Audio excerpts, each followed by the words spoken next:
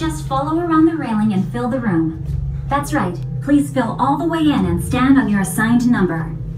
15, 16.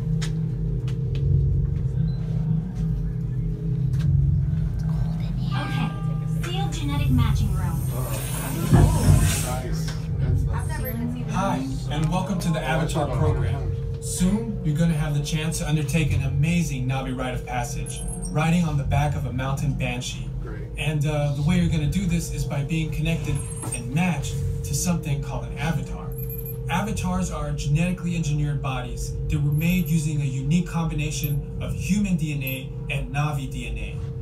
Avatars are very similar to the Navi, but by using special equipment, we're able to link to them and control them with our minds. Using avatars to fly this way was all figured out by my boss, Dr. Jackie Ogden. She leads our science team, which is part of the Pandora Conservation Initiative, and we're here in the Valley of Moara studying banshees and their environment. Over a generation ago, this enormous company called the RDA created a lot of damage to the area through their bad mining practices and conflicts with the Navi. Just like on Earth, it can take decades for ecosystems to recover. One way to understand what's going on with an ecosystem is to study what are called keystone species. These are animals like tigers, jaguars, seals. The banshee is one of these important animals. Okay, to get you flying on a banshee, we need to find each of you an avatar. Let's prep the genetic sampling. I'm on it. Okay, first we need to find the compatible match of your genetic material with the genetic material of one of the avatar bodies that we already have.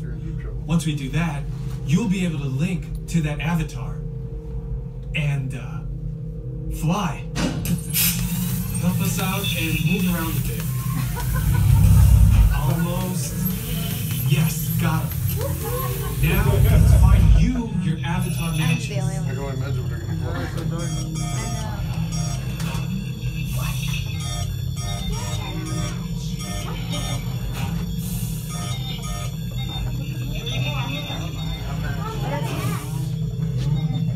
Number 15.